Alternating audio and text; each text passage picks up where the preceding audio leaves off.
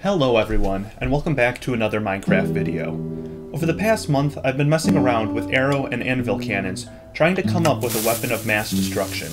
However, while they look very imposing, the chance of actually being hit by one of these weapons is very slim. My testing in this area of the game was not fruitless, and I ended up designing a contraption with a much more practical application. Well, as long as you consider aesthetic design practical. Most of you are probably familiar with the simple hidden crafting bench mechanism. I decided to make a system that achieves a similar effect for the anvil. As a consequence, it works with any block affected by gravity, except for concrete. Unfortunately, my design uses water, and concrete and water don't work nicely together. However, this redstone machine also makes for a great way to display the dragon egg.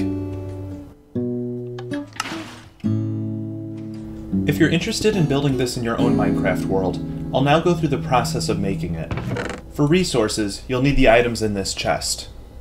For starters, you'll want to clear out an area beneath your floor 8 blocks high, 9 blocks wide, and 6 blocks deep. This hole must be centered around a soul sand block that sits 6 blocks from the left side of the hole and 4 blocks in from the front side. You can use the soul sand block as a reference for where your anvil will appear above the ground. Place 5 blocks of glass upwards around the soul sand block. Then, on the left side, above the bottom 2 glass blocks, place 3 dispensers vertically.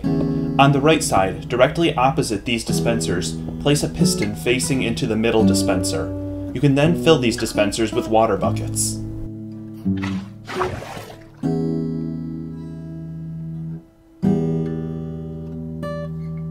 Next, you're going to want to place a redstone torch facing into the piston with a pulse extender behind it. The redstone repeaters are set to 1 and 4 ticks. Place redstone dust in front of and behind these repeaters. Next, go up a block and place redstone dust on it with an observer facing out of the dust.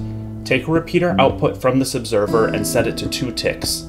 You can place your lever on the block above your redstone dust. This should be your floor level. Then, out from your repeater, place a piece of redstone dust that leads into a comparator. Place another comparator facing the opposite direction, then surround them in redstone dust. This pulse extender keeps the pistons retracted for long enough to let the anvil fly out when the machine is operated. Go down a block and place dust on it. Then go up a block and place a redstone torch facing vertically. Out from this torch, take a repeater output set to 2 ticks. Then place a block that leads into 2 sticky pistons. Place a sticky piston facing vertically on the bottom piston. Back at the redstone torch, take a long output that leads into the vertical sticky piston.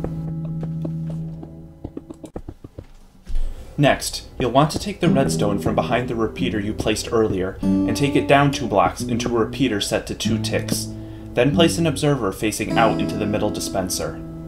We can now test the machine. I'll grab my lever I forgot earlier and a block that will sit flush with the floor and an anvil.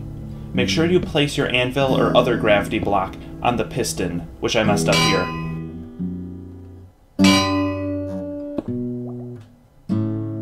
We can now see that the redstone is working flawlessly.